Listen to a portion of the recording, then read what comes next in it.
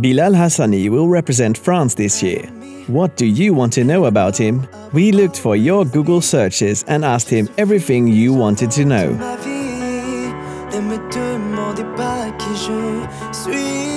Croix is a song that we wrote with Madame Monsieur. They were the French representative for last year at Eurovision. We wrote the song, the three of us. It happened in one night, actually in 3 hours. It was really quick. Jean-Carl Monsieur from the group Madame Monsieur was doing this little piano riff, like the dun-dun-dun-dun-dun-dun.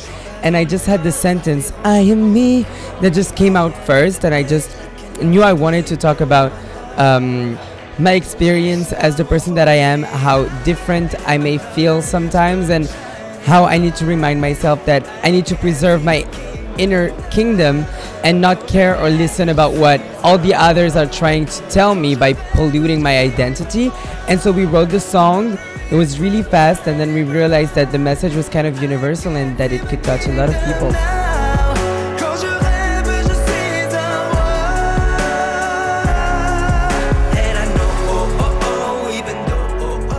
I think my favorite part would have to be is toutes ces voix fait comme ci, fait comme ça, moi je les cala pas, you will never remove my crown. That part is in French, and it means all of those voices telling me to do this, do that. I just don't care about them. I don't listen to them. They will never remove my crown. That's what I say, and it's really important. It kind of sums up the whole song. I've said that a lot. People may call me basic, but it's euphoria.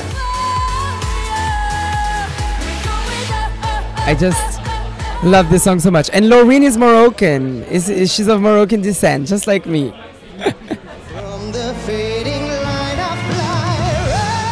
In 2014, Bilal Hassani watched Conchita Wurst's music video and left a comment. Ooh.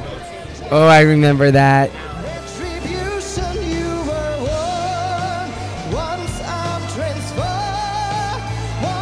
I remember listening to the song and watching the music video. It was, I think, I was really excited to listen to it. I heard a lot about Conchita, and when I watched the music video, I was shocked. I just loved the song so much. And then I read the comments, and I was disgusted. So I just commented about how I felt, and I remember thinking about it all day. I was like, ugh, why would they just say that? This comment shows that really Eurovision has been a part of me for a long time, and it always gave me strength, because even though Conchita got a lot of criticism, she won, and she held her head up high, and I'm just very admirative of her and of a lot of contestants during, like, on Eurovision. It's so important for me. Emily from Madame Monsieur, my friend, told me one thing when we started writing the song, and it was, always sing like you talk, because you're always gonna be the most honest if you sing like you talk. And when I talk, there's French and there's English. I started speaking English with my dad when I was 6, and so both languages have been around me for all my life, so it was just natural.